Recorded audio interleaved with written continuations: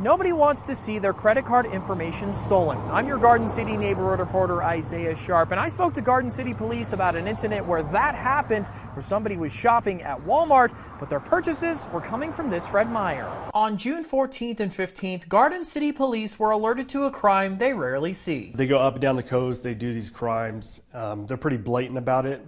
They're out in the public because they know they're just moving on after they get done, or the heat gets on them, or we start catching up with them. That crime is electric pickpocketing. Usually conducted in teams, criminals like the ones from Friday and Saturday's offense get near a victim and use a radio frequency identification reader to steal their credit card information. They actually took that card information, transmitted it to another person who puts that information on what's called a white card.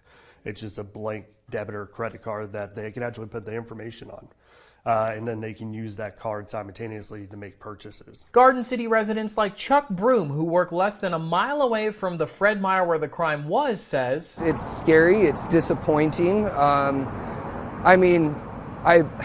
not real great with electronics, so it's frightening to know that someone can use something to steal your information right out of your pocket and you're just none aware of it. And then you go to check your bank and all of a sudden all your money's gone. I mean, that's really messed up." I also spoke with a store manager near the Garden City Walmart who wanted to remain anonymous, who shares similar feelings. It's scary.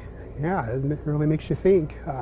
You hear about the different traveling groups that come through, but usually you hear more about shoplifting, targeting different retailers. But yeah, this is the first I'd heard about RFID. Corporal Justin Mann saying to be aware of your surroundings if anybody starts to get close to you at a store. They're going to take advantage of situations where you're preoccupied, if you look frazzled, if you're multitasking, if you have a lot of stuff going on, if you're alone. They're going to look for things like that make you an easy target. Corporal Justin Mann also says that if somebody is following you outside of the store, it's your best bet to just turn around and go back inside or find the nearest person because there's strength in numbers. In Garden City, I'm your neighborhood reporter, Isaiah Sharp, for Idaho News 6.